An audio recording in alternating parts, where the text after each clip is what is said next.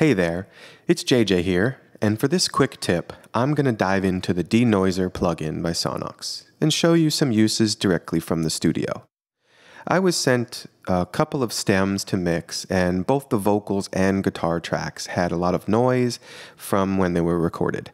Somebody kind of new to recording, and I said I would help them out, but the tracks were pretty full of noise and hiss. So first up, I had a noisy guitar, and using EQ to try and solve that and remove it was destroying the high end and clarity. So I opted for the Oxford DeNoiser. So here's the guitar part without any denoising going on.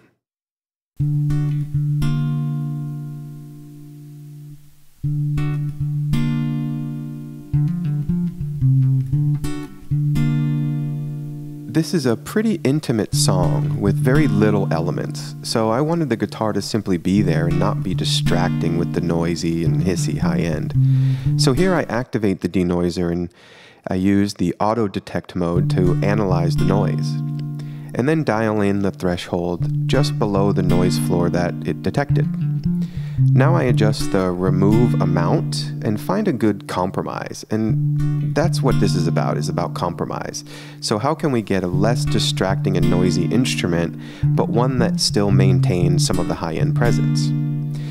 And now using the air parameter, I sort of let some of the high-end back in, and what this does is it eases up on the noise reduction occurring in some of the higher frequencies. So again, I'm looking for a compromise here by bringing some of the high frequencies back in, but not too much to let the hiss also back in.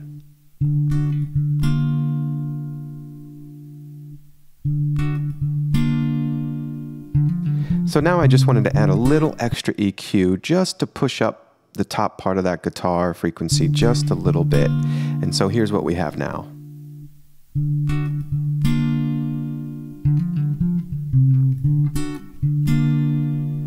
Next up, I had vocal recordings, which also had a significant amount of noise and hiss. So here's the raw vocal sound. I found a way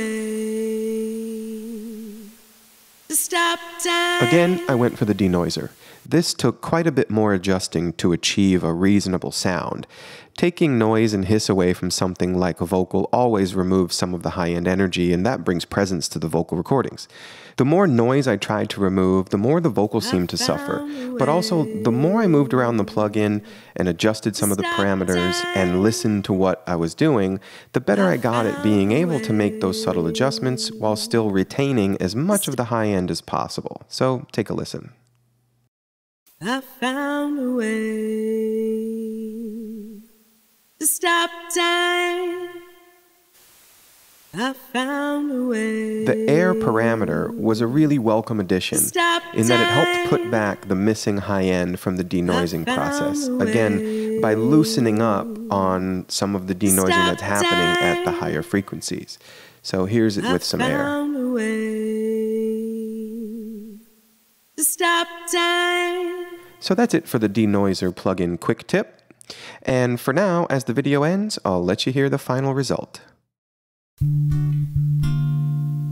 I found a way to stop time.